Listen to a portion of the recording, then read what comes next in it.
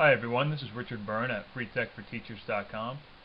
Today I want to talk about downloading your blog's content, why you should do it, and how to do it on a couple of popular blogging platforms. There are a couple of reasons why you might want to download your blog post from time to time. First, if you want to create a printed version of your blog, downloading the post is a good way to go about it.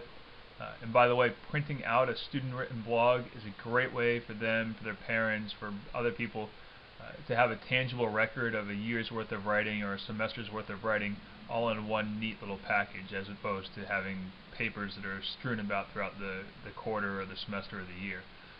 The second reason to download your blog posts from time to time is to have a record of your work, just in case something happens with your blogging platform and you're not able to access your work anymore. You've probably spent a lot of time on your blog and you don't want to lose that work due to a technical glitch that may or may not be within your control. For example, I have 5,600 or so blog posts in Blogger right now, and I back them up every week. I download them every week, just in case something happens like it did last spring where Blogger was inaccessible to a lot of people for a couple of days. I kind of panicked during that couple of days because I was wondering, when will I see my blog again? Fortunately, I had my blog posts already downloaded at that point, so I wasn't going to lose what I'd already worked on. So now I want to show you how to download your blog posts from a couple of the popular blogging platforms that are used by educators quite a bit, Edublogs and Blogger. So if you're using Edublogs and you go into your Edublogs dashboard, you want to go down to the Tools section, and under Tools, select Export, and you'll see there are a few different options here in Edublogs. You can download the posts, the pages, the wikis, or the whole kit and caboodle, everything that's in your blog. If you're just interested in your post and you're not interested in all the other sidebar content and all of that stuff, just go for the posts, or if you just want the pages, if you've set up a lot of pages with static information, handouts from class, that sort of thing, maybe you just want to download the pages.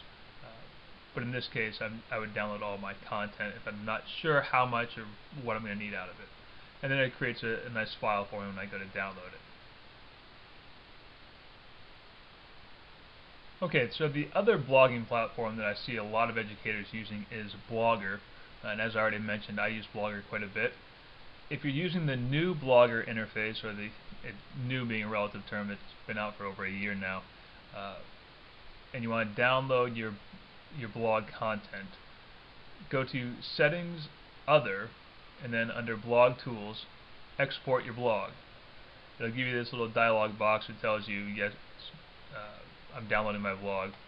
Go ahead and download your blog, and that's all there is to it. You can save that file. It's an XML file, so it's not a PDF. It's not something that's visually very pleasing, but you do have a record of all of your blog content.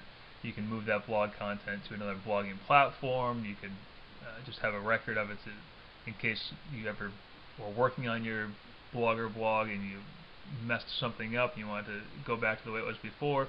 You've got a file that you can upload. So that's how to download your blog posts and why you want to do it. For more tutorials and more tips, please check out freetechforteachers.com.